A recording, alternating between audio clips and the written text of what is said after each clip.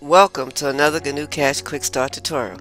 I'm Laura from thebusybeepost.com, and in today's tutorial is a complete revised and updated Quick Start Beginner's Guide on managing a credit or card account in GnuCash 5.0. I will go over how to manage the account, including working with credit card and cash transactions in the same accounts, issuing refunds, reconciling the account, and generating reports. If you like my tutorials and find them helpful, please subscribe and don't forget to give a thumbs up. Let's begin. The first step to managing a credit card in GnuCash is to create the credit card account you want to track under the liabilities account.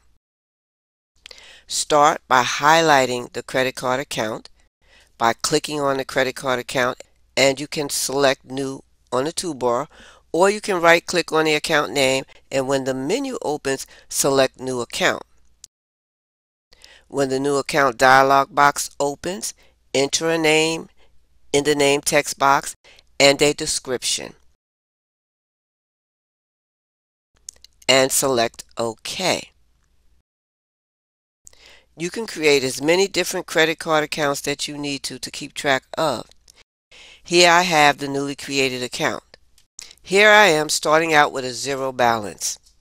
Before you can begin tracking your credit card transactions, you need the starting balance amount, which is the amount you owe to the credit card company based on the starting period of time you want to begin tracking the credit card transactions. You'll need to enter an opening balance for each credit card you want to track in GnuCash. In this example, we're only working with one credit card account. Begin by opening the credit card account you want to work on. In the date field, modify the date as needed. In the description field, you can enter a description. Here is where I will enter opening balance. In the transfer field, select the equity opening balance account. In the charge field, enter the amount you owe the credit card company. Here's where I will enter $125 and select Enter on the toolbar to record the transaction and Save to save the changes. Now, looking at the chart of accounts, I can see the newly entered opening balance of $125 the business owes the credit card company. Step 3. How to track credit card transactions.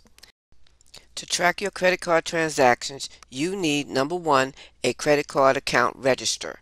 Number 2, an expense account or accounts. For example, you could create one expense account such as a credit card expenses account and use this along with the credit card to track purchases. But the only problem is that having only one expense account you use for all your credit card purchases will not give you a clear picture of your purchases. Now, on the other hand, creating individual accounts for each type of purchase you make with a credit card will. A question I often get asked is, can you use the same expense accounts you use for both the cash transactions and the credit card transactions? Ultimately, that's up to you, but all I can say is that there is a way to distinguish between the cash transactions in individual expense accounts and the credit card charges, which I will talk more about how to do that later in this tutorial. In this example, the business owner uses his credit card to pay for travel and meal expenses, which he has listed in his chart of accounts. And he adds a credit card fees account to track the additional fees the credit card company charges, such as interest fees on unpaid balances and service charge fees such as the yearly usage fee if it applies. With all the expense accounts listed in the chart of accounts, for each type of expense the business owner uses for credit card purchases, the initial setup is complete. Now that everything is set up, it's time to enter your credit card purchases. It's a good idea to enter your credit card purchases on a regular basis to ensure your records will be accurate when it comes time to verify your credit card statement matches your entries into GnuCash. Let's begin. On January 26th, the business owner had a travel expense. He used his credit card to purchase some airline tickets totaling $75. If you have more than one credit card account set up, make sure you're entering the information in the correct credit card account register. In the date field, modify the date as needed. Enter description in the description field. In the transfer field, select the expense account that applies to this expense transaction. Here is where I will select the travel expense account. And in the charge field, here is where I will enter $75 for the total cost of the purchase and select enter and save on the toolbar. On January 27th, the business owner used his charge card to pay for a meal expense at a local restaurant, totaling $65. In this next step, I will show you how to enter a refund into the credit card account. In this example, the business owner was overcharged on his meal by $10. A common mistake is to enter a credit card refund into GnuCash as income. It is not income, but rather a negative expense. In this example, we will be entering a partial refund, but it doesn't matter if you're entering a partial refund or a full refund. The method will be the same. It's important that you enter the refund transaction into the same credit card account register that was used for the original purchase. This is only a major concern if you have more than one credit card account set up. Let's begin. Here I have the original transaction of $65 for a meal expense, and I want to enter the refunded amount of $10. The balance before the refund is $265 owed to the credit card company. In the first field, modify the date as needed. In the description field, enter a description. Here is where I will enter the fact that this transaction pertains to a refund and the name of the restaurant that issued the refund. In the transfer field, select the same expense account you originally selected when you entered the original transaction. In this example, I entered the original transaction in the meals expense account. Now here comes the most important part, which is to enter the refund in the payment field to reverse the transaction. Here is where I will enter the $10 refund. Then select enter and save on the toolbar. The reverse transaction decreases both the expense account balance and the credit card account balance owed. Now instead of $265, the balance owed has decreased to $255 due to the refunded amount of $10. The new balance of $255 confirms the refund has been entered successfully. Next, we'll enter a payment to the credit card company in the credit card register. The only difference in entering a payment into the credit card account is that in the transfer field, instead of selecting an expense, this time you need to select which account the payment to the credit card company is coming from. In most cases, it will be a checking account. Enter the payment amount in the payment field. Here is where I will enter the $50 monthly payment, which reduces the amount owed to the credit card company by $50, and the new balance is $205. Step 7. Adding interest fees. You can add any additional fees charged by your credit card company, including interest fees the credit card company charges on unpaid balances, either by setting up an expense account for credit card fees Or you can wait until you reconcile the credit card account to add any additional fees charged by the credit card company. The difference is, if you wait to enter the fees when you reconcile the account, the transaction details will only appear as a listing in your credit card account register and your checking account, instead of a listing in a separate expense account specifically set up to track the interest fees charged. I will briefly go over how to add interest fees when you reconcile the account. In this next step, we will reconcile the credit card account.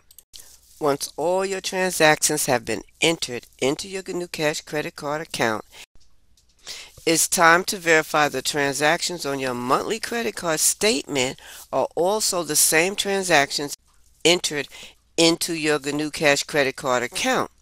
This verification process is known as reconciliation, and it is the key to determine whether your records are accurate. You would use the same method you would use to reconcile the checking account. Begin by highlighting the credit card account. Then select Actions on the menu bar and scroll down and select Reconcile. Or you can right-click on the credit card account, and when the menu opens, select Reconcile.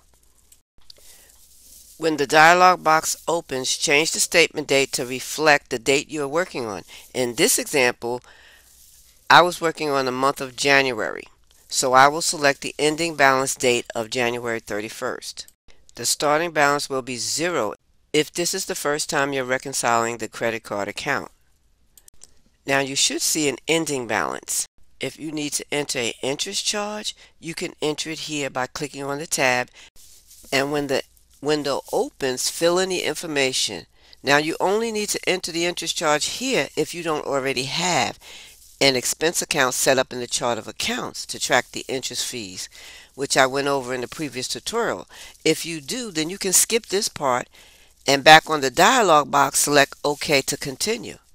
On the reconciliation screen that opens, on the bottom of the screen, you'll see information about the account you are reconciling, including the date, ending balance, and the difference amount. On the Funds In and Funds Out page, check off each transaction that coincides with the transactions that appear on your credit card statement. Funds in are your payments to the credit card company, and funds out are your credit card charge purchases. Here I see all the transactions that occurred in the month of January, which is what I'm working on.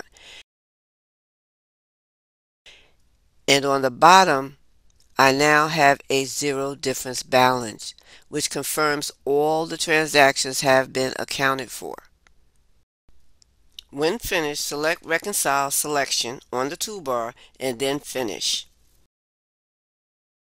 The Transfer Funds screen opens, offering you an opportunity to enter information about a payment amount you have paid or plan to pay the credit card company.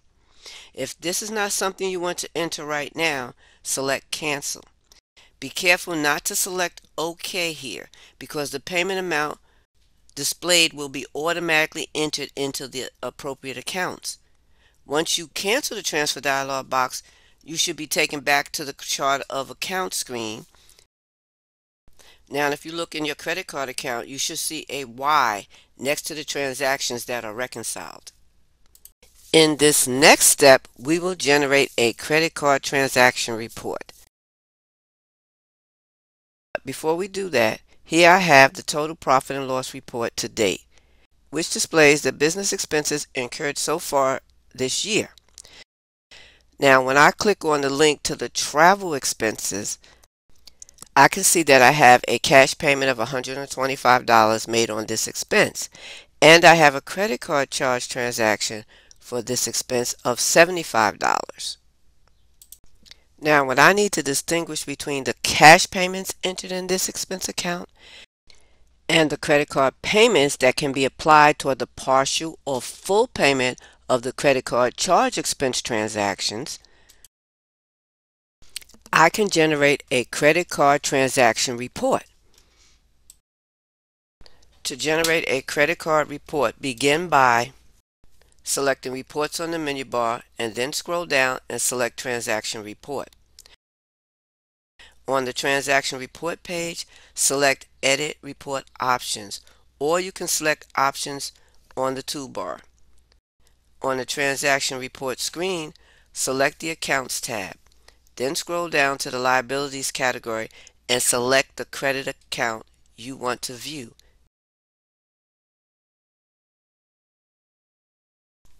And select Apply.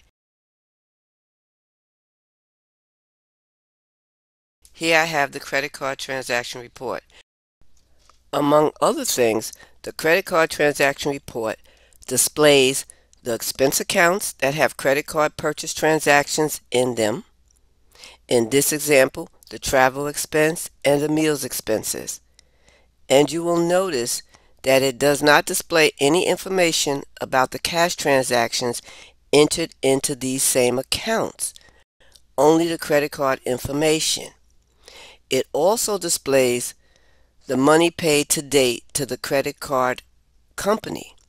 In this example, $50 has been withdrawn from the checking account to pay toward the credit card purchase expenses. This is an important factor when you're trying to determine the amount you actually paid toward your business credit card charge purchases on your business expenses during your annual accounting period. Now you know how to manage a credit card account in GnuCash. Thank you for watching. Please subscribe and give this tutorial a thumbs up if you have found it to be helpful. See you in the next video.